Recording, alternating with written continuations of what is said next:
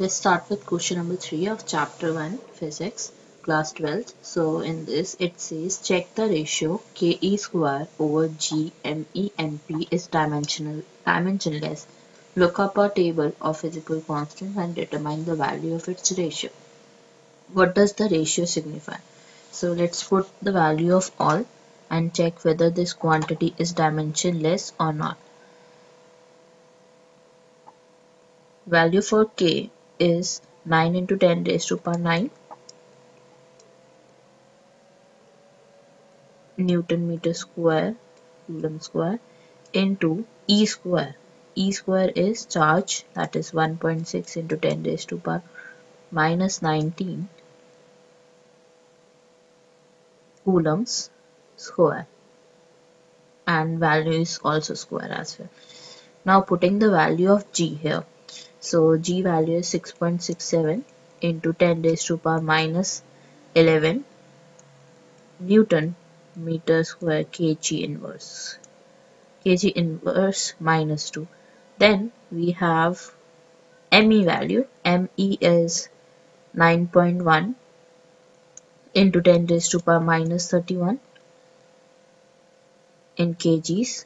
And then we have again MP. Value for MP is 1.67 into 10 raised to power minus 27. Again in kg because it is mass. So let's solve this further. Let's cut out the values which we can. So it is Newton, then it is meter square, then we have coulomb square, then we have kg with kg.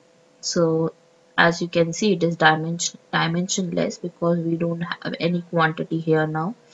So when we solve this, we get the value of 2, not 2, it will be 2 into 27, that will be 54. 54 into 10 raised to power 39. And remember, it doesn't have any value, and it says we need to tell what does this ratio signify. So you can say that the electrostatic force is about 10 raised to power 39 times, because we get the value as 54 into 10 raised to power 39. So you can say that it establishes that the electrostatic force is about 10 raised to power 39 times stronger than the gravitational force. So this is what we get from it. So that's all for question number 3.